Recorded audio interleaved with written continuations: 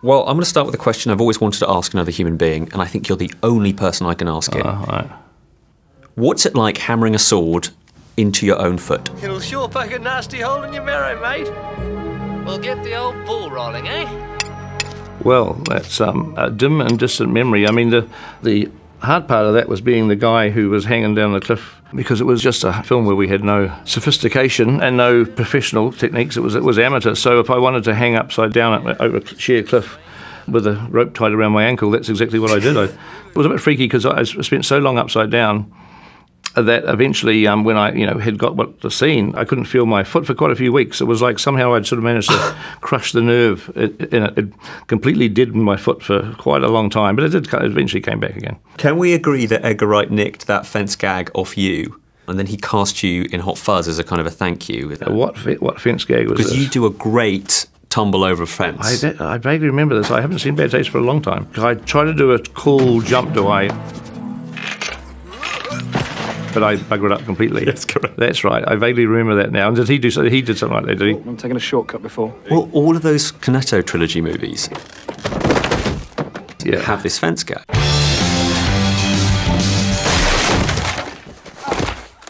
Oh, stolen. Stolen.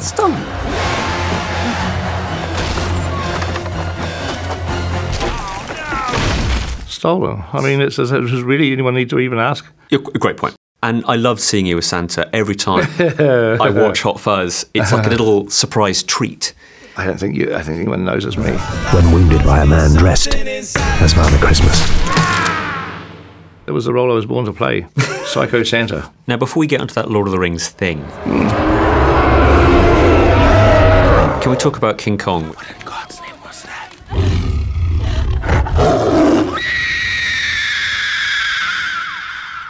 Now, with the King Kong film, obviously you love the original, it screams off the screen, but I got the feeling in seeing your cameo in that movie, that would be enough for me. On the plane, that's right. God, I was trying to remember what my cameo was. That's right, yes, yep. It just makes me think that's a reason enough to do the movie, because to be the guy, or one of the guys in the biplanes. And I had Rick Baker flying the plane, who played King Kong in the Dino film in '76, so he wanted to exercise a few demons out of his spirit, so the fact that the two of us are doing it was great. Such a treat. I know. That is the ultimate cameo. And I did that cameo because it was a cameo that the original directors of the 1933 King Kong had done, that exact cameo, so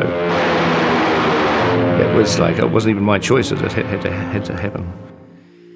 And should the sky be filled with fire and smoke, keep watching over during suns.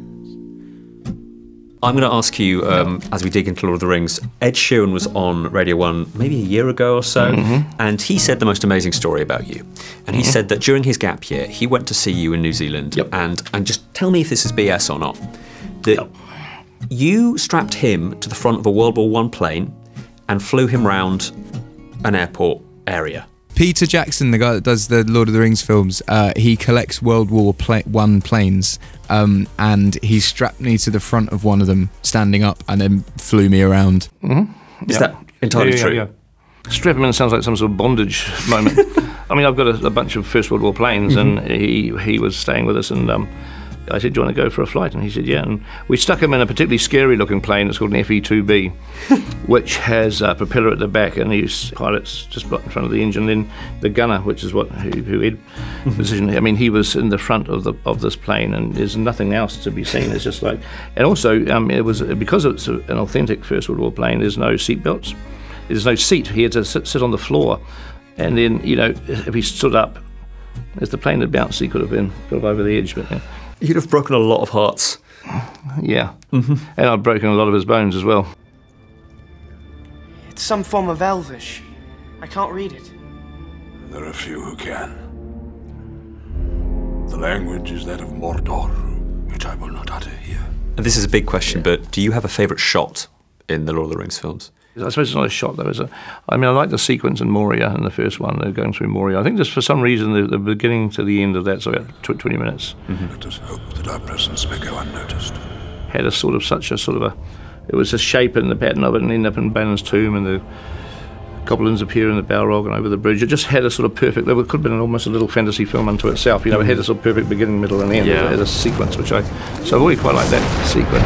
You shall not pass!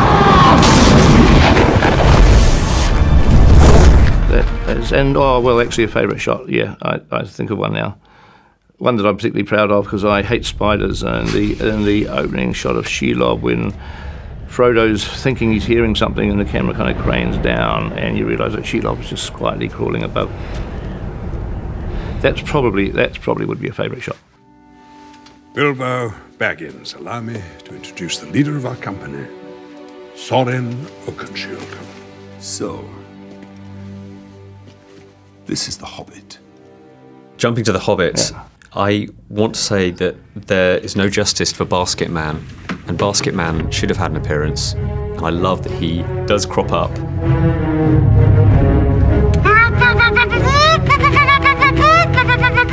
Yeah, am I in the extended cut? I put myself back in this. I can't remember. Am I in the? I don't think you're in the extended cut. It was never to be seen again. Yeah, it's his thing. It was a bit like the beacon scene in the Return of the King. When they light the beacons on the mountains, and you see the aerial shot we did of the hip. That was a real beacon with no CG. It was a bloody thing of pile of bloody wood we put on a mountaintop somewhere with a little stone hut. And the guy comes out, sees the beacon miles away, and he rushes forward and lights it. And I think, well, how long has this guy been waiting? And is this the first time in his life? Is this and his father and his grandfather were waiting? One day, my lad, you're the beacon, and you know we may go through our whole lives without ever having to light them, but you've got to be ready, and don't let the matches go wet. You know, it's that does make me laugh. That's a great thought. Yeah. And the last thing on that is that Lord of the Rings and the Hobbit is that every time I chomp into a carrot, I think of you. Yeah, good. No, well, that's good. It's the way you do it, man. I mean, I found that carrot in the mud. I had them give me a pipe. You know, I thought it would be I'm going to be smoking a pipe like a Tolkien character, and I felt so bloody sick and coughing with it because I don't normally smoke. So the first couple of takes, I was just I just felt stupid. So I looked around. What else can I do? And there was actually in the mud on the side of the road. There was a carrot. Sort of wiped off the mud and did that from take 3 onwards. Let's jump to Mortal Engines. Now, I've read the book, and as soon as I heard you'd optioned this story, I read the book, and I was giddy to see it. And I want to tell you something which maybe isn't the point of the film, but I found myself being almost proud of London because it looks so imperial. Yeah, I guess that's me. Isn't it? You were going to say impressive. Impressive, yeah. I was going to say imperial. What is that? That is London. It's the 2 giant lions. Yeah. I'm just going, good for London. Yeah. Well, London's got every right to be proud of itself. I mean, this is a world in which traction cities have been going for a long time. And, in the story, it's like, this is not new. This is the way of life for hundreds of years, and there's a lot of others. There's German towns, there's French towns, there's Russian. I mean, they're all out there, and it's like London's got every right to be big and proud. Yeah. It's a sci-fi, it's post-apocalyptic, there's a lot of detail and colour here.